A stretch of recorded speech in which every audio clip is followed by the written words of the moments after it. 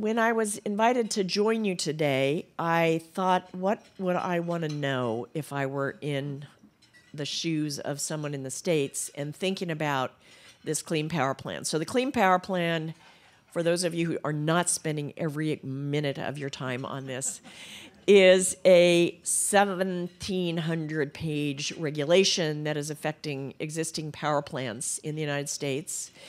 It will reduce greenhouse gas emissions from fossil units, generating units around the country, and is one of the key components of the national commitments that the United States has put into the Intergovernmental Panel on Climate Change as part of our INDCs, the individual, I don't even remember the acronym, but it's something about each state, each country's commitments about what they think they can do to make progress on reducing greenhouse gas emissions. It's pretty important. Some people say it doesn't go far enough, but it's a big deal. And a recent time when I really had a lot of fun on Capitol Hill defending this Clean Power Plan, I was asked, this just isn't fair. Why are we doing this? It's not going to make a dent in the world. 1 out of every 15 tons of emission anywhere in the world from any source comes from U.S. power plants. So it's a big deal to make a dent in the emissions from this sector. So with that, let's see if I can make this advance. No, I can't make it advance. Does someone know how to make it advance? Dun, dun, dun. So the, okay, what I want to do is sharpen the focus on the types of questions that I think states need to address over the next year, and then what comes after that. Awesome. Okay. So for those of you who have not learned a lot about this, this may not be enough detail. For some of you spending all of your time on this issue, it's going to be too much detail.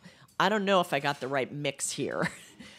But this part of the Clean Air Act is one in which the federal government has a process of federal-state cooperation. And this is one in which, after the EPA issues its rule, the states then have to develop their own plans. This is not different than the state implementation plans that states have had to do for decades, for example, to get rid of smog. So states have been doing that kind of thing for a long time. But this is one of the first places in the power sector where this is the model that's being used for addressing emissions reductions. So I'm going to try to describe what options are available to the states. A year ago, the draft rule was presented, and it was really complicated, and states in some instances were kind of deer in the headlight about, wow, we asked you for a lot of flexibility and you gave it to us. Whoa, what do we do now? The Clean Air Act is a federal law that is typically implemented by the state air agencies in the states. The power plants in the states are typically regulated, if at all, by the states, by the Public Utility Commission. And the state air offices typically are thinking about smokestacks from power plants or the water withdrawals or water emissions from power plants. But this is a real different hybrid. And so state energy offices, state public utility commissions, and state air offices all really have something to bring to the table in thinking about a state plan. So, does a state want to file a plan? What does that mean? I'll come back to that in a minute. Do you want to allow emission trading? We do have a sulfur dioxide trading program. Put your hands up if you've heard of that one. This is the acid rain program in which people traded the right to pollute for different approaches. So do you want to do that for carbon dioxide? I'm going to go through some of these just as we get there. Maybe the punchline is, what do you have to do in the next 11 months to really make a difference here? Okay. Does your state want to file a plan? What does that mean? Does your state want to file a plan? Don't we have to file a plan? The Clean Air Act in this part of the law says, if you can't stand doing this, this isn't the word. This is not the words the Clean Air Act says. If you don't want to do this, that's fine. The federal government will be here to help you and will give you a federal implementation plan. So there are many states, many of your states maybe, I don't know, who really don't like this plan. And that's a modest way of putting it. And some of them have already filed suit to enjoin it from going into effect. So those states actually, as well as other states, have a right to decide, I'm not doing a plan. And so there is a process in place that if a state doesn't want to do a plan, this is what happens. I'll come back to that. So the first choice a state has is, are we going to play ball or not? If you don't play ball, you get a federal implementation plan. So it's going to come at you. So, yes or no? If you don't want to file a plan, you can simply just not submit paper to EPA, and you will be on track to get a federal implementation plan at some point. The time in which this plan goes into effect is 2022. And so between now and then, you actually are seeing a draft rule about what will be coming. And the draft rule in this FIP, or Federal Implementation Plan, is a rule that looks like the sulfur dioxide trading rule, kind of. It means if you are a power plant in those states, the power plants have the right to figure out for each other how they want to trade the right to emit carbon. And they would do that by either over-controlling or over-emitting their carbon relative to the national standards. And so there will be a national program that will evolve that will allow that kind of trading approach. So if you don't want to follow a plan, this will be the model. If you do want to do a plan, then what happens? Do you want to allow trading? So same kind of question as if you don't do a plan. The next question is, do you want to allow trading? Do you want to allow trading inside your state only? Or do you want to trade? Does Florida want to trade with Minnesota? That sounds crazy, but carbon emissions don't really care about state borders, and they actually don't care about national borders.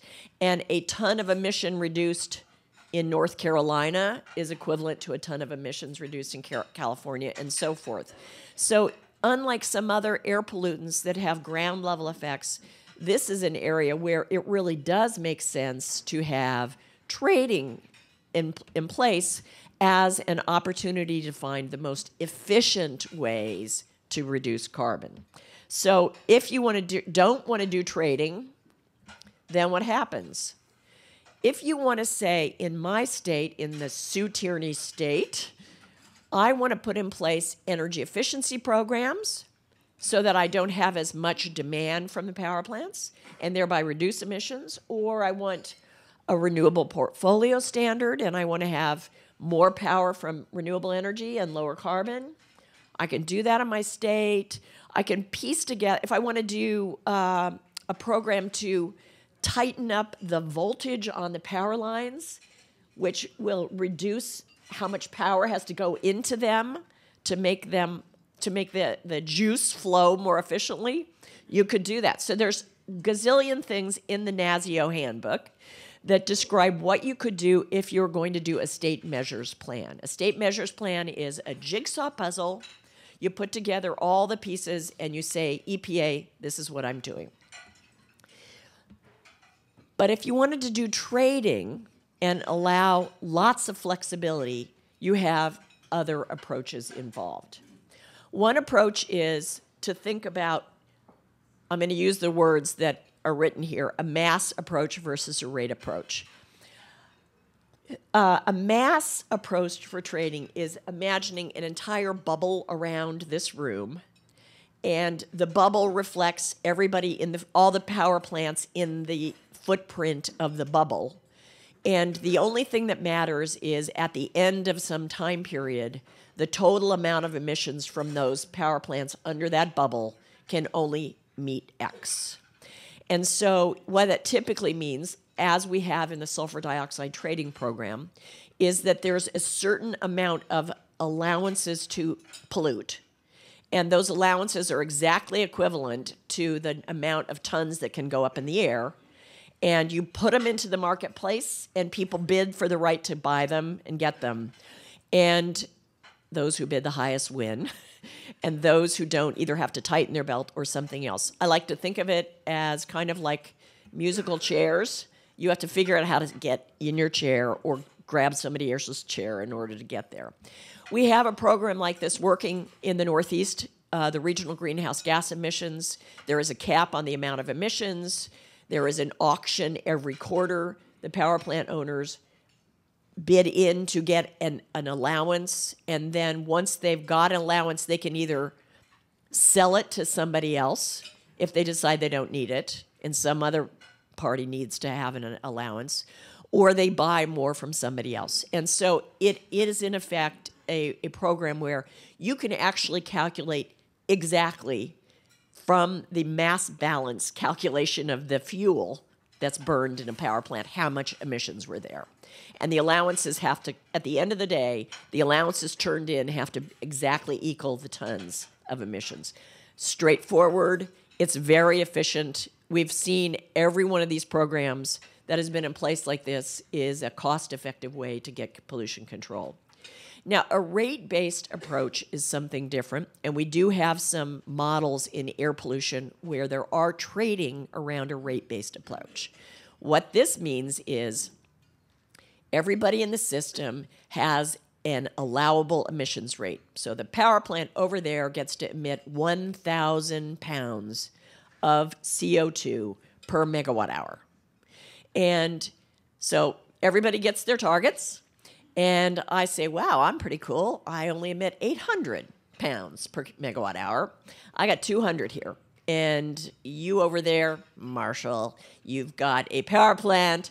You need 1,200 pounds in order to do your megawatt hour. You might buy 200 from me. Or I might say, well, right now I'm 800, but if I tightened my belt, did some heat rate improvements, switched fuel, did something else, I could actually even go lower and make more available.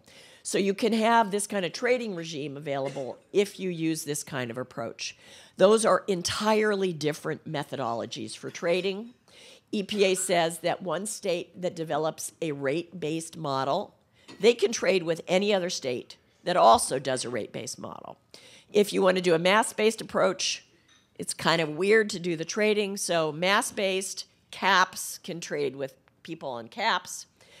So there are those ways to go. Let's see. So then another important question is, what happens to new power plants that get permitted in the state? If you're, I don't know, Arizona or Alabama or something where you're growing pretty fast, and you've got this cap on emissions, how are you going to free up emissions over time? So how are you going to handle new units? So new units will have to meet certain standards in order to actually get an air permit in the future. So that's the first tier. But then after that, EPA says you have a choice. If you're a mass-based approach, you have to include your emissions of new units in that, and you're all good to go. As long as you keep them in the system, it's airtight. You're not going to be leaking emissions into somewhere else. But if you decide, if you're a state of Tierney, we're going to do a mass-based approach, but this new power plant comes in, I want to grow. I don't want this guy to squeeze out all the other power plants in my system. So this guy he's going to be out there on their own. EPA says, well, that's all nice and good, but you have to prove to us that when that new, say over here I've got 10 gas plants, and they are emitting 1,000 pounds per megawatt hour each, and we just got this new other power plant in. Let's say one of those power plants, let me use this. One of the existing power plants emits 800, like the one I said I was a minute ago. and the new unit's coming in at 1,000, that guy, because he isn't in my program, when he is, you notice how I call it he? Isn't that nice? I realized that was subliminal. I apologize. He, when that guy is going to do his dispatch, he doesn't have to price in carbon in the same way that everybody else does in my system. Okay, in my cap and trade program over here, everybody had to buy an allowance, right? And that's part of the cost of producing power. So when those power plants are being dispatched, there's a carbon element of the cost. If this guy's not in my program, he's going to be dispatched ahead of exactly the same power plant over here with exactly the same emissions who didn't have to buy allowances. And EPA says that's going to be leaking carbon emissions from an equivalent existing unit into a new unit. So you have to figure out how that is going to be mitigated. You can't just increase your carbon emissions by building new power plants. That kind of defeats the purpose. Now, the reason this sounds pretty detailed, I'm sure, but my reason for going through this is I think there are really first and second and third tier questions that states need to address in the 1,700 pages of the rule. And these are the questions. Do you want to file a state plan? Hell no. Okay, you get a cap and trading program. Okay, we're going to do a state plan. And if so, what's it going to look like? Is it going to be a plan with a lot of different pieces, or are we going to set it up like the sulfur dioxide trading program? And each one that you go down, there are some pretty clear choices. It's not so clear when you read the rule. So I tried to decipher that, and this is what I came up with. Let's see if I can go through it really fast. So, whoops. That's it. Okay, so that's your decision tree. But it's basically those ones I just said in the middle. Do you want to file a plan? Do you want to kind of control your destiny? If so, how complicated do you want to do it? How simply do you want to do it? And then all the studies say the more expansive the number of power plants that are covered in a program across state borders, the lower cost this will be. So when I usually say that, somebody says, well, Sue, that state has a different target than that state because of the methodology EPA used is one that says, how many coal plants do you have?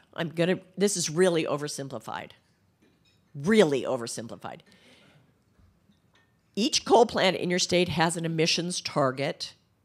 That's the national emissions target for all coal plants. Then there is a national emissions target for all natural gas-fired power plants. And there's hardly any oil plants anymore, so just ignore them anymore. So the way a state got its target is how many gas plants do you have and how many coal plants do you have, and multiply them times the targets. Now, it's more complicated than that, but that's essentially it. So a lot of states with a lot of coal have to reduce more than a neighboring state who has some natural gas plants or has a lot of renewables or something else. So you could have bordering states with really different targets because the targets are calculated by state boundaries. Electricity doesn't care about state boundaries. Certainly carbon doesn't. But governors do. Did you remember that? And governors think, if we have to tighten our belt more, why would we want to trade with you? And so I'm here to encourage the proposition to say, let's look at the long-term health of the state and recognize that, in fact, how many of your oil markets cross state boundaries, right? Put your hand up if your oil market in your state is a regional oil market. You better put your hands up, everybody. How many of your states, anybody here from Texas? Okay. How many in your states? Alaska, Hawaii, and Texas do not have to answer this question. How many of your states actually trade electricity with your neighboring states? Come on, everybody up. How many of you trade food across your state boundaries? Okay, clothing, I could just do all sorts of other things. There's reasons why we have a national market for things, and in part it's because there are economies of scale, there are efficiencies, there's innovations, comparative advantages of this and that with a variety of people. And the more we think about this that way and encourage our governors to calm down, and that it would be a good idea to have trading for the long run, I would encourage your states to do that. Okay, EPA, when they did their flow chart, good luck. Invite me into your talk to your governor. I have talked to governors before on this. I remember one time, let's see, what was it? When I was secretary for the environment in Massachusetts, another one of my jobs here, and I remember I was having lunch at Harvard with an economist.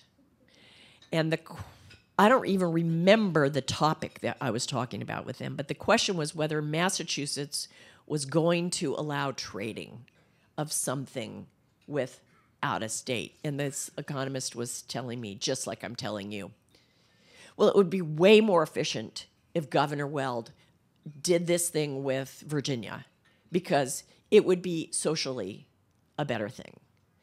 And I just looked at him and I said, but Governor Weld doesn't think that. He would care about what's good for Massachusetts. So what's good for your states over time, I believe, even your states, is to find a larger than one state model. So EPA, when they did their flow chart, like the complicated one that I did, this is theirs. Now, I want you to pay attention to some things. If I go over here, can you still hear me? Okay. This is an animated slide. So I can do it right here. I forgot I animated this slide, so I wouldn't have to leave the microphone. So the top of this chart reads like my vertical stuff. So the top of this chart is a cap and trade, mass-based approach that's simple. The bottom of this chart is options that are way more complicated. So you can choose different branches of this chart, but I want you to notice some things. Okay, let's say you don't know whether to include new power plants in your program, if you want them in or not. So here's your option, a mass-based approach, the cap approach. You keep all of the old and new power plants together. If you don't, and you want to keep the new plants aside, start cranking your models so that you can prove to EPA that you will not be emitting more carbon at the end of the day by having it that way. Okay, so demonstrations and modeling, ICF and analysis group, we are going to have so much work, right? And here I am, I'm going against my own interests by telling you, okay, so that's more complicated.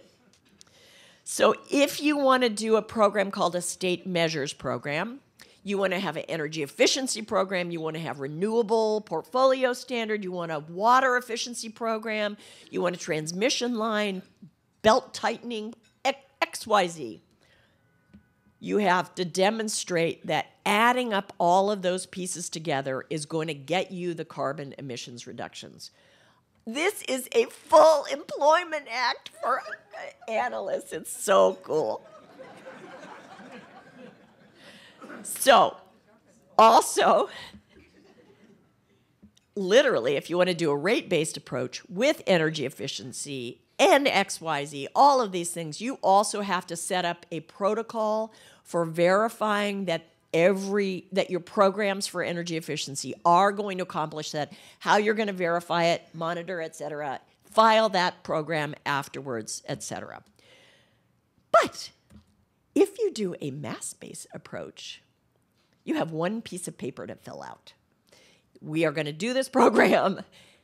You opt in in essence, to this program. You are able to trade with other states that are similarly situated, and the only verification you have to do at the end of the day is count the tons of emissions and compare them to the allowances at the end of the day. You've got a regime. So states can choose where they want to be on that map, but I'm encouraging all of you to go to your states to remember the options on the tree. There are some pathways that are administratively much easier and are shown to actually provide lower cost compliance at the end of the day. Okay, so we've checked off. Do you want to file a plan? If you don't file a plan, you're going to get a trading program. If you want to do a plan with a trading program, that's the same result, basically. Let's see. There's a couple of other questions. So the first one is, let's go to that one right now. What are the boundaries? Okay, do you want your plan to follow the boundaries of electric systems? Okay. These are the regional transmission organizations in the country. The white are the parts of the country that do not have a regional transmission organizations. You should not be fooled by this white color here. There are lots of different electric systems in that space. But for example, New York has one grid administrator called a balancing authority for the whole thing.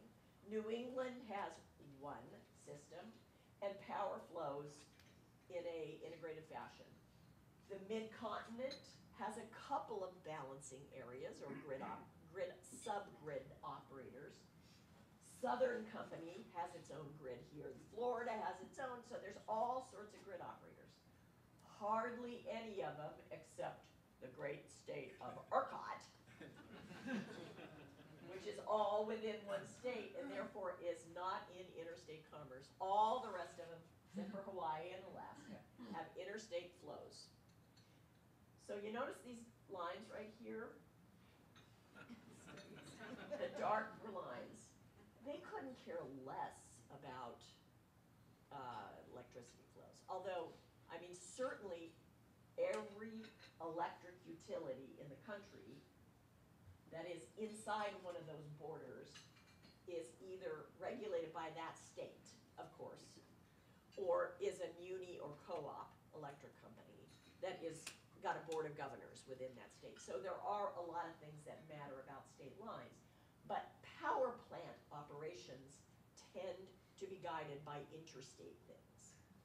So the more that states are encouraged to find ways so that everybody in this area, all the power plants in that area, have encouraged the state governments in that area to say, join into that group, it sure makes more sense. So that this one grid operator has a common set of currency that they're dealing with for the power plants. Now, anybody here from Kentucky? You guys have white space, brown space, you've got purple space, so that's all in Kentucky. So you have power plants in each of those different areas. The Clean Air Act, the EPA rule allows you to essentially segregate the different power plants into plans that would look outward facing if that's what you chose to do. Same with Illinois. You see Illinois, most of the part of the state physically, geographically, is in this big regional transmission organization. Most of the people in the state are in this one. So Illinois doesn't have to have the same approach for all of the power plants. They could, again, separate out. And right now, there's a lot of understandable inward looking by states about how each state's going to handle things.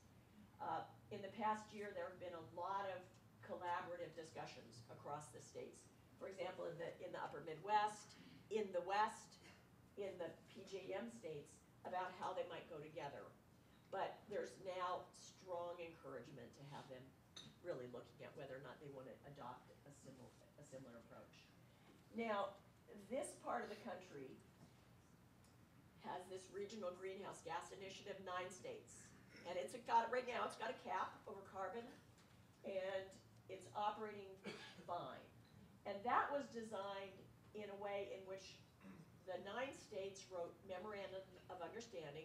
I guess I could come back to this so that I don't lose my voice.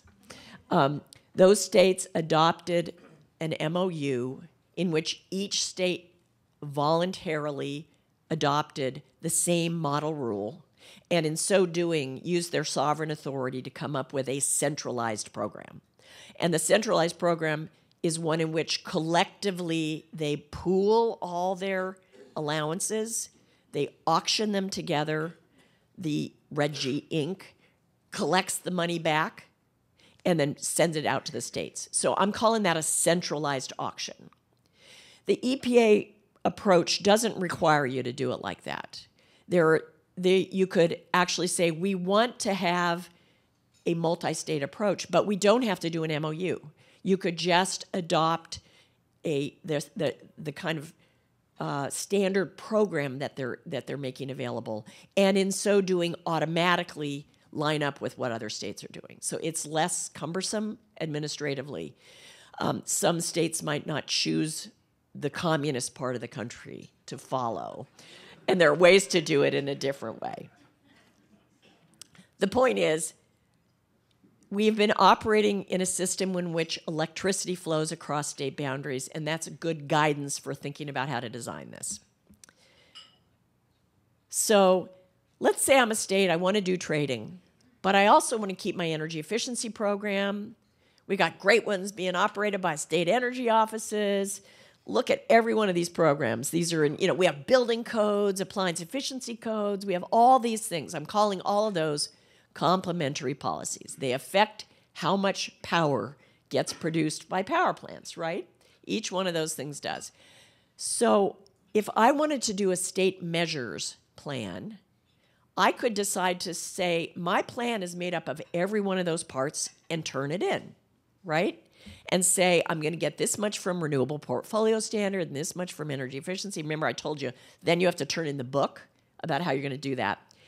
But let's say in Massachusetts, we have a cap and trade program, but we also have every one of those programs. And I don't need to tell EPA about those programs. I'm going to do energy efficiency because it's going to save customers on their electricity bills by managing their electricity use. It's actually going to help on the Clean Power Plan because it's controlling demand for electricity. And so I'm just going to have that energy efficiency program, and I don't have to give it to EPA. It's just going to be there, and it's actually going to help because it keeps allowance prices down because you don't have so much call on them from the power plants if they don't have to be producing as much electricity.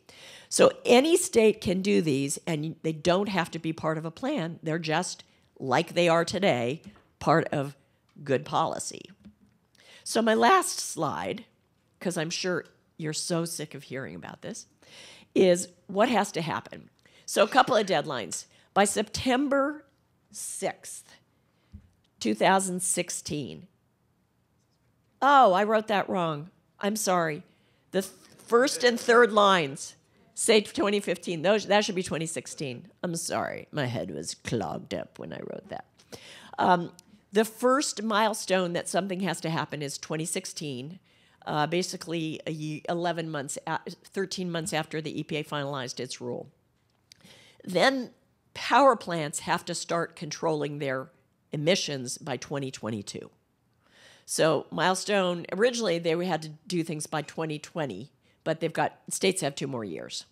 So what does a state have to do by 2016, a year from now? Nothing. First choice is, again, remember, do I want to file a plan? And some states will choose not to. Some will do that on principle. They're suing the federal government to make this go away. Some states will feel like they can't get their act together. Some states just don't want to do it. They do not have to file a plan. If EPA does not get a document a year from now, they will assume that state is on the track to get a federal implementation plan. So that's the first choice. The next one, if you're a state and you want to do a plan, what do you have to do by next year? You have to say, I'm either going to turn in my plan completely or I'm going to ask for 2 more years. Did you hear that? I either have to do it all done by 1 year from now or I'm going to have 3 years total to do my plan. So if you want to ask for 2 more years, this is what you do. You say, A, I'm looking at all of these things. Not, I've decided. I'm considering all of these things. B, I need more time. You could say our legislator doesn't meet. I could say we have a lot of things going on in our state. This is complicated. We're trying to figure it out. You need more time, right? And 3, the third thing you have to say is, how are we communicating with the public about what's going on? 3 things. I need more time. This is what I'm looking at. You could send in my thing and say, this is what I'm looking at. It's a lot to look at. You could send in that flow chart, right? And that would say says enough. So EPA invites any state that wants to really have 3 times to prepare their plan. And then if EPA doesn't give it an answer back by November 6th, 2016, a state automatically gets the 2 more years. So in essence, every state has 3 years to figure out what it wants to do here to reduce emissions from carbon, if it wants to do a plan at all. And my main purpose in saying this is that there's, over the last year, there's been a lot of overwhelmed thoughts about, oh, this is a lot going on. You know, the state air agencies don't understand about markets or regulating power plants. The public utility commissions don't understand about the Clean Air Act. What are we going to do? There are all these differences, and how are we going to do this? So there's a lot of time. But I think at the end of the day, there are some pretty straightforward questions to be answered. And then, of course, there's really important analyses that people have to do so that ICF can get more business. And thank you very much, everybody. I appreciate it.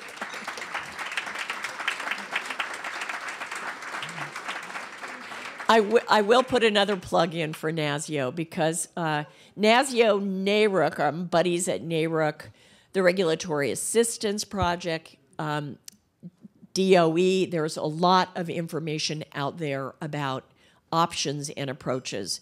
There are not that many flowcharts. So if you want a flowchart, I'll give you mine. How's that? Are there any questions, comments, tomatoes? Yeah. What role do you see state legislatures having in the decision-making process? Could be a lot and might not have to be much, depending upon what option you choose. So let's see how fast I'll get up here. So I'm going back up here. So, okay. So, no state plan, no state legislative action, doesn't have to happen. And there'll be a federal implementation plan. If you decide you want to do a state measures program and your state, for example, and you decide, well, renewables don't have carbon emissions, and we'd like to encourage renewables energy here, then a state might choose to do a new law encouraging renewable resource development. A state that already has that kind of is starting with that as a piece of their toolkit. And I think, maybe somebody knows this, I think about 2/3 of the states have a renewable program with an increasing amount of renewables that is required in that state. And EPA took that into account when they did their plan, how much renewables will be coming in, folding in. So I'm using that as an example of some tools that some states might want to do. Energy efficiency programs or other things a state might need to do and act. Now, there may be some states where my ignorance about their organic authorizing legislation, either for the Air Office or the Public Utility Commission or something else, doesn't equip them with the same tools that some other states have. There might be some useful tools that would be enacted. There are the states that adopted RGGI, I'll use that as an example, varied. Some of the states, Massachusetts is an example, they adopted authorizing language that established the state's ability to do this memorandum of understanding and then carry out, participate in RGGI. New York, that Public Service Commission, anybody here from New York? That Public Service Commission can just do whatever it wants. They restructured the electric industry. They adopted RGGI. Their legislature didn't have to do anything. So those are two examples of something where there's just inherently different root authority. But there probably more states will have to do something on the legislature. And one of the reasons why EPA said that they wanted to encourage more time is that to allow the possibility for state legislators, especially because some don't meet except every other year. I guess that kind of answers it. Yeah, indirectly. Yeah. Is there anything to stop moving power plants across the border? So that, say, like, MISO gets a lot of flow from Manitoba. Yeah. WEC gets it from British Columbia. It also gets it from Mexico. Is there anything to say that you just can't move your power plants north and south? And then, so basically you're defeating the plan, but you're reading the rule of law. I think what I'm about to say is true. So subject to check. You cannot trade out of the country in order to comply. So you could shut down a plant in North Dakota and build it across the border and comply. Okay? That would be stupid. No, I'm kidding. I'm totally kidding. There's a large amount of stranded oil that's going to be existing over in Canada from one of our previous ones. We just heard about that. And so if they have oil, maybe this is one way they could burn it. Yeah, that could happen. Yeah, that could happen. Yeah. Is there banking for early reductions? The question was whether there's banking for early reductions. Only limited. So EPA has set up, what's it called, the something incentive? Clean Energy Incentive Plan? Program. P. For 2 years, between 2020 through 2021, states can elect to do extra steps and early in the way of energy efficiency and renewables, and thereby get some credit for doing that then could be banked and used later on.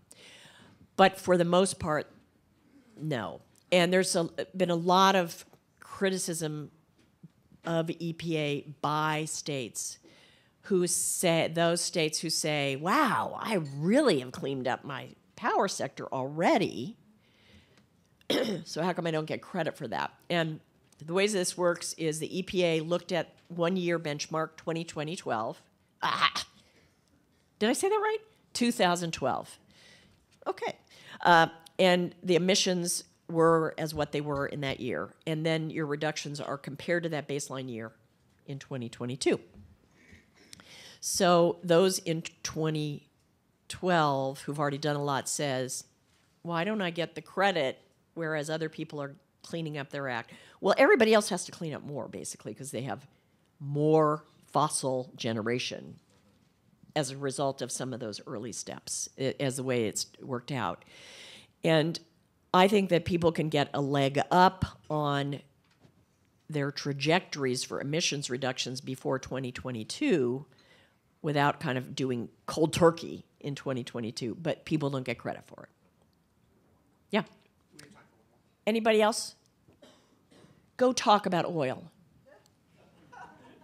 Thank you so much for your attention, everybody. Thank you, Ted.